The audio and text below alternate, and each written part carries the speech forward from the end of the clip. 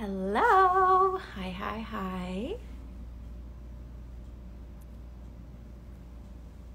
Get some. Hello. Hi. Hi, guys. What's up? Hey, guys. Thanks for joining. Hello. Just trying to, let's see if I can. Hi, guys. Thanks for joining. Thanks for joining, guys. Let's see. I'm trying to get this to pin here. How are you? Hi. We're going to talk to Melanie C, of course, of the Spice Girls. Hi from Liverpool. Oh, my goodness. Hi. Hello. I keep trying to pin this comment here. Let's see if I can do it. Oh, it looks like she's here. Let's see. Melanie, let's see.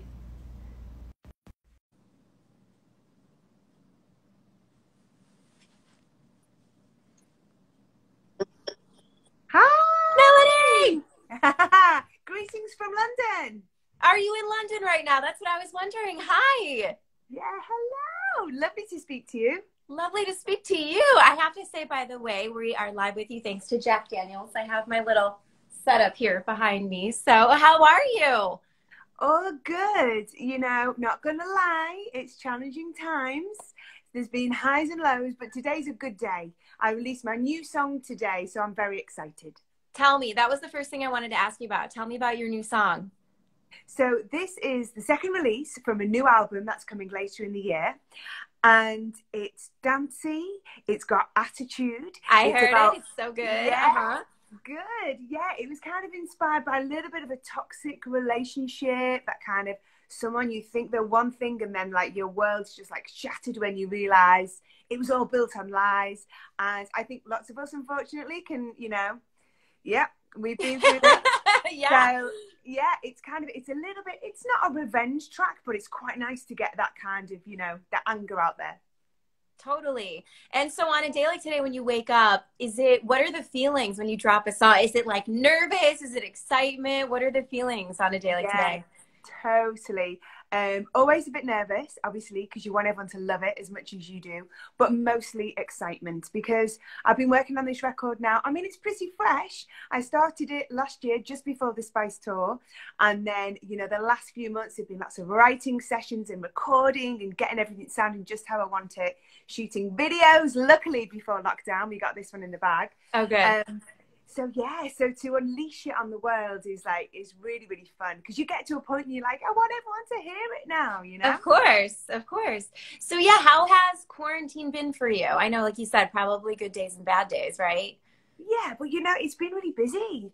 I was in LA and I was promoting the first single, Who I Am.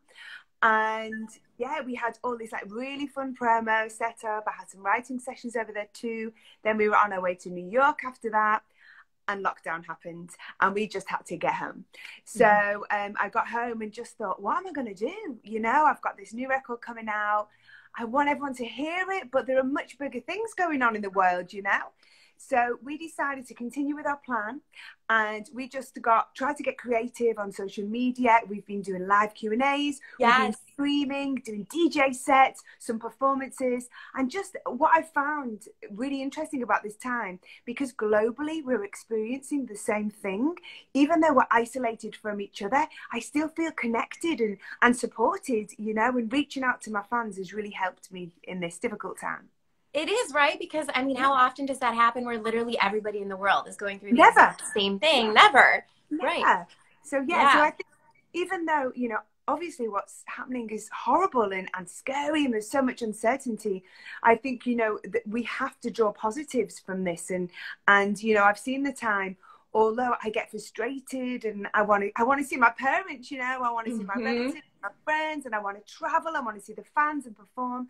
But I think it's valuable, Tran, because we never allow ourselves to stop.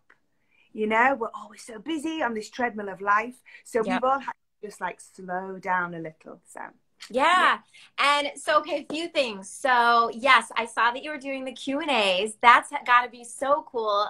Is there a question you've gotten that's just been like really wild and unexpected during this time? Oh God. I mean, the great thing about, I have the fans are incredible. They followed me from way back in the 90s with the Spice Girls, and Yeah. there's this amazing like international fan base out there.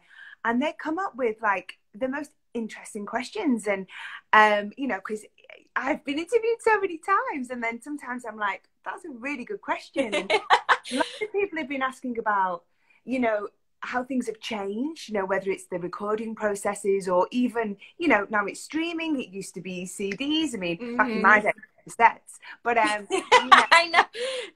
yeah, it's kind of interesting to think about that and to think about how my experiences like making music has changed so much through the years. It is. It's kind of weird, right? Because like you said, I mean, I would listen to you guys, the Spice Girls on cassettes, and I would like tape it. And then, yeah, then I have the CDs. And like now it's like totally different. Yeah. Totally changed. Yeah. It's amazing. I think it's exciting because it's taken a long time for like the industry to kind of get their head around the whole thing. But I think as a consumer, we just have access to so much music, and it's like instantly. And I think that's really exciting. And also your DJ sets are amazing. Like, have you always DJ'd? I've I always had no idea. Yeah, I wanted to DJ for years, but I never had the confidence to do it. Uh-huh. And then my boyfriend said to me, just give it a go. And I was like, okay. So like I booked this lesson, and I just fell in love instantly. And yeah, I want to do another, I want to do another one. And it's just grown from there. And, I love music. I don't get to go out and party like I used to. Now I'm a mum and stuff. So it gives me the opportunity to play all my favorite music and have a great dance. And it's also enabled me to view music in a different way. As a DJ, you're influencing an audience, a dance floor in a different way than you are as a vocalist, So I think it's really influenced this album. It's made it a lot more dancey. So this is kind of like a relatively recent thing, the DJing and getting to do that. I think it's been 2 years. Oh my God. Yeah. It's so good. Yeah. It was so scary when I first went out there, because it's like, being a Spice Girl, you can't just like go and do some quiet little show. It's like anything you do, everyone's like going, oh my gosh, she's DJing. I'm like, oh, I'm gonna mess up. I know. But it's kind of like, it's like the pressure's interesting because it makes you be like on your A game no matter what, because everyone's watching. So it's been, I had to jump in at the deep end, but I've loved it. And I think, like everything in life, when you make mistakes, but you kind of, you get yourself out of it, that's what makes you good at what you do, right? That's the experience. So so it's been a fun little journey. And kind of how you handle it, sure. And so you're then quarantining with the family? Yes. Yeah, and that's been okay. I have an interesting household. So I'm here with my boyfriend and my daughter, and I have 2 stepchildren. So we have half of the week with those guys as well. So we've kind of got 2 households kind of quarantining, simultaneously. And which is good in a way, because we have like this dynamic shift halfway through the week, which is, refreshes us all. But then sometimes we're just like driving each other nuts, like so many families out there I know. Yeah, I know. And also, so for me, because I'm just sort of like hanging out by myself here. And so then that's like a different thing where it's like, anybody can, just anybody. I want to see anybody. So I'm happy to see you today. So I know. Well, sometimes I feel like I felt a bit jealous of people on their own, thinking, right, feel for some space right now. And then other times I thought, it must get lonely too. It did. Like I've gone in waves. Like I've had waves where it's like, oh my God, this is so great. Thank goodness. And then I would say like week 4, I was like, this is not like, what is going on? Like it was a lot. And then since then it's kind of been like up and down, but it's been good. I feel like that's kind of everybody. Like you sort of go through all kinds of emotions. It's a weird time. It's weird. I think, I've been kind of observing myself and my mood and, in the way I've been dealing with things. And sometimes it's hard. And sometimes even a day, just a single day can have this roller coaster of emotions. Yeah. So interesting, isn't it? All on the same day. I know. So do you mind, can we chat about Spice Girls for a second? Because I love them so much. Like I grew up, if my I don't know, 13, 14-year-old self knew one day I'd be talking to you, I'd flip out. So this is so exciting. So first, I mean, when you think back on that time, back to the Spice, I mean, you were so massive. You were like one of the biggest groups in the world. What do you primarily think of? Like, do you just think of like how fun it was? Was it just chaos? Like, what sort of comes to mind first? You know, it's all those things, how chaotic it was, how exciting it was, all of the places we went to, you know, as five young girls from the UK. You know, we all come from pretty humble backgrounds, really, you know. And we were flying on like private jets, and we were staying in five-star hotels, you know, like we were in Beverly Hills staying at the Four Seasons, and it was just like, what is going on? But I think the memories that I cherish all of my time with the girls, but I think being on stage and just that, you know, the memory of looking out, and we always had so many fans dressing like us. Yeah. You know, you had your babies in the poshes and the sporties, and it was just always so fun to look out and see everybody singing along every word. Is there a story you can think of where just things like you had a moment where you're like, oh my God, this is wild? Like just, was there like a fan that did something, or was there a moment that it's like, wow, this is just, we are so big and things are crazy. Can you think of anything? Yeah. We often talk about, we have this big thing in the UK, and our big main shopping street in London is called Oxford Street, and switching on the lights is like a real honor, and it's always a really big star that does it. And the Christmas of '96, so we'd released Wannabe, Say Be There, To Become One was the Christmas single. And we were asked to switch on these lights, and we were so excited. And it was the first time we'd ever been at an event, and we were like the only artists there. You know, we were the only people there that people were coming to see. And we just saw the streets, you know, just people and people coming, like thousands and thousands of people. And I think that's the first time we were like, oh wow, we did it. We actually did it. You know? Right. I think sometimes you blame other people. If you're like, we used to do these like road shows, you know, like you have the radio road shows and stuff, and there'd be lots of like pop groups at the time there. So you kind of always like blame like that boy band to have like all these girls at the front.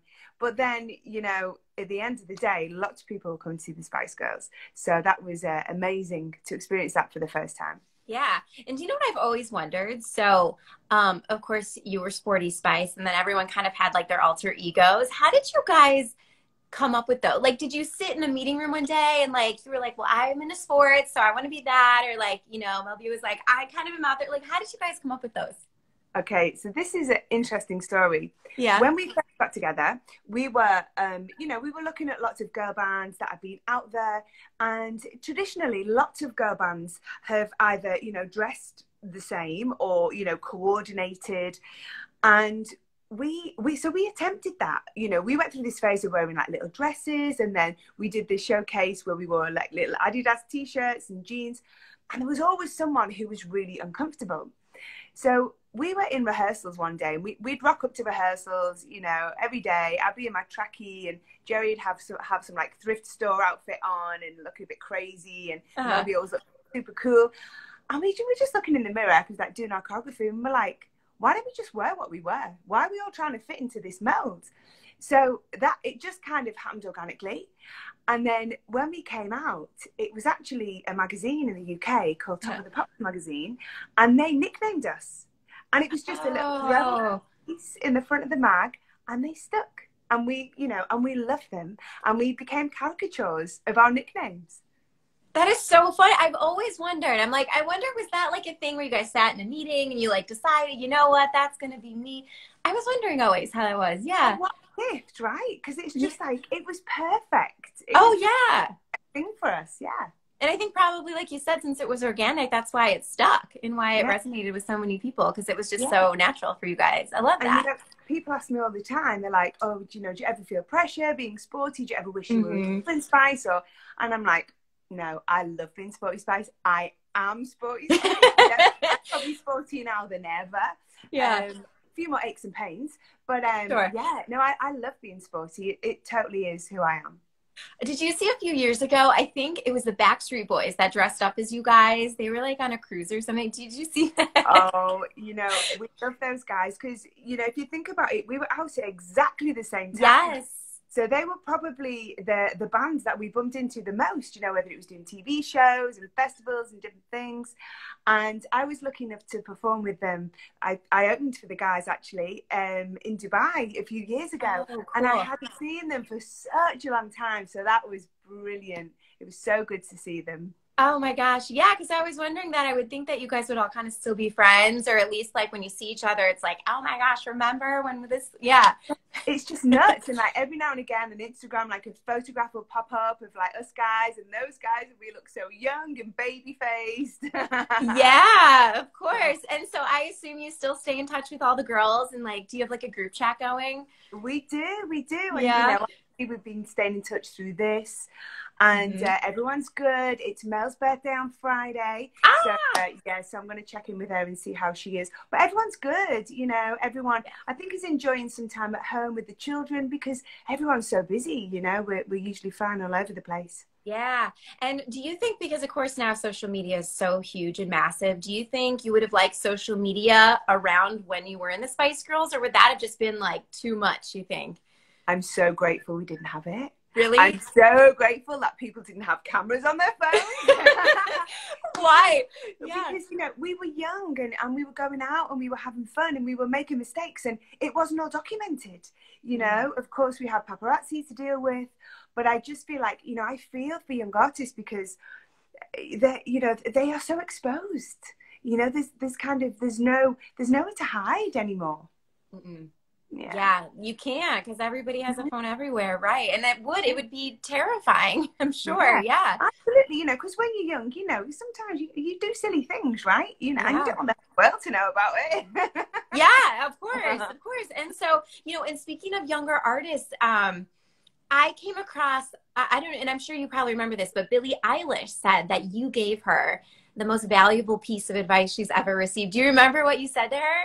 Yeah, well, I met her here. She played a show in London, and I'm a huge fan. I have been for, you know, for a long time, and it was great to finally see her live. And I went backstage and I met her and her brother and her parents, and it was so lovely. And yeah, I was just talking about how quickly it goes. You know, you're in the chaos, you know, that we spoke about, and before you know it, it's over, and you're like, what just happened, you know? And I just think, you know, I've been so fortunate. I've been working in music for, gosh, nearly 25 years. And maybe it's like an age thing. I always want to say to younger artists, I want to give them advice, you know. I want them to not make the mistakes that I made. And I think sometimes they must be thinking, oh, shut up, grandma. So when Billie, you know, really took it on board and she spoke about it, I was really touched, and I thought, wow, you know, that means a lot, that my words aren't, you know, falling on deaf ears. So that was because I think what she said is that you reminded her just to sort of live in the moment and to just make sure that you don't really take any of the big sort of stuff for granted. And so is that sort of the advice that you would offer to younger artists? I mean, there's so many of them, even who I play on my radio show. I mean, is that what you would say? Yeah. You know, the thing is, I think it's really hard at the time to do it because you work so hard. I think that's what so many people don't realize. You know, so much work goes into, you know, making your music, promoting your music, all of the campaigns. And you can often, you know, I found with the girls, we were living on adrenaline. You know, we were in survival mode. We were away from home so much, and, you know, we were exhausted. So you don't really have time to process what's been happening. Sometimes we were like, you know, what country are we in? What, you know, what continent are we on? You know, you're so like, you know. So yeah, I think people are much more mindful these days. You know, I think we're more aware, aren't we, of kind of being present. So that would always be my advice. And because you just, as a young person, I didn't ever think about the future. I mean, I was in the present, but before I knew it, I was in the future, you know. Of course, right? It happens so fast. Yeah. So I know, you know, we talked a little bit earlier about your music. So can we expect, do you know a new album can be expected or any? Yeah. Yeah. We are putting the finishing touches to it right now. Luckily, I got like everything where I had to be in a room with people. That's all done. Good. We're doing all the other bits and pieces we can do remotely. And yeah, I think we deliver this week, actually, the end of this week. So the album will be later this year, and it's been lovely to release these 2 songs quite quickly after each other, Who I Am and Blame It On Me Today. And I want to release some more songs. I want to kind of just keep the music coming. I want people to get really excited about the record. Yeah. So sometimes I like to ask people, is there an item in your house right now that like we would just be surprised that you have? Is there something like in the room where you happen to be sitting that like is like maybe like, I don't know. Yeah. But quite possibly, maybe not. If I know there'll be some fans watching this, but my living room is like at the moment is my studio, my nightclub. It's like my It's everything. It's my gym. I've got my Peloton bike over there. But I built a little set for my Q&As, so I have something. Let me see. I would love to see if you. Okay. Yeah. Okay. Let me see. I love this. So she's getting something. Okay. So this is quite fun and was photographed quite a lot last year. Have you seen this in a picture anywhere? Oh, that's familiar, I think. So this was my top from my outfit from the opening of the Spice Girls Stadium tour last year. Wow, yes.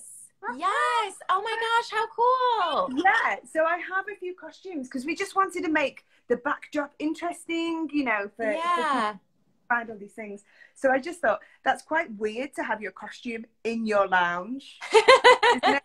There you go. Oh my God, I love it. What a cool piece. That's awesome. So yeah, well, good. Is there anything else? I mean, I know you have so many fans tuning in right now. Is there anything else that we missed or that you want to let them know about? Something that they may not have seen. Let me have a look. Is there anything else? Keep moving the frame. I feel it's so funny. She wants to make sure. So last year, let me see. Oh, actually, you know what I want to show you? Okay. Oh, I'm kind of breaking the place right now. Oh my gosh, I love this. I can't wait. So this is another item, a costume piece. Now this is, I think you're going to like this. Yeah. So when I finished my tour with the Spice Girls last year, I went on tour with Think the Pink, who is an East London creative collective. And I had 5 gorgeous drag queens traveling with me. And we performed at Prides all over the world. And I think I was like literally on a float in Sao Paulo about 3 days after the last Spice show. I was like, talk about not knowing where you are in the world. Yeah. And I have this incredible stylist, and he made me this one-off piece, and this is a top. Oh, cool. But it's made from sneakers. So you can see there's like Adidas here, and then there's Nike here. Sure, yeah. Up here, somewhere along here, there's a little feeler bit as well. Here's some feeler. So how talented is he? That is so cool. Yeah. So it's that is so cool. Unique, yeah. And then I just thought, because the fans have seen those bits and bobs, so this is something people may not have seen. So we had a wonderful choreographer on the tour. His name's Paul Roberts. He had these, hopefully it doesn't reflect too much from the light. He had these amazing pictures done of us. So this was like, so this was Sporty House. So this was like me in the centre here. This was the opening to the show. We each had our houses, and all my dancers were like super sporty and had like costumes. How cool, right? That is so cool. So that's kind of like a little like mock sketch of like what you guys wanted to do. Oh, that's so cool. So cool, yeah. I love that. Yeah. So yeah. Oh my God, thanks for sharing. I love those things. That's awesome. Well, Melanie, it's been so great to talk to you. And I hope that like the rest of your quarantine goes well. Have you been doing like the homeschooling thing or not so much? Yeah. I've been trying. Yeah. Well, here in the UK, our year 6s go back on Monday, 1st of June. And my daughter's in year 6. So, she's 11. So, you know, I mean, it's kind of, it's bittersweet because obviously you're nervous for them, but also excited for me. Right, of course. Okay, so you don't really have to, yeah, it'd be a little bit more normality. We'll be getting up, we'll be getting out, getting to school, you know, so I'm looking forward to kind of feeling like we're getting back to some kind of rhythm and routine. Yeah, absolutely. So Blame It On Me out today. An album we can expect by the end of the year. Yes. Awesome. Melanie, thank you so much. It was so good to talk to you. Well, next time we speak, I hope we're in the same room. Me too. I do too. When you come to Chicago, you will have to stop by Kiss FM. I've not been to Chicago for ages, so I really hope I get there as soon as we're allowed to move around. Oh, we would love that. Yeah. Awesome, Melanie. Good to see you. You too. Bye. Okay. Bye. Take care. See You ya. too. Bye-bye.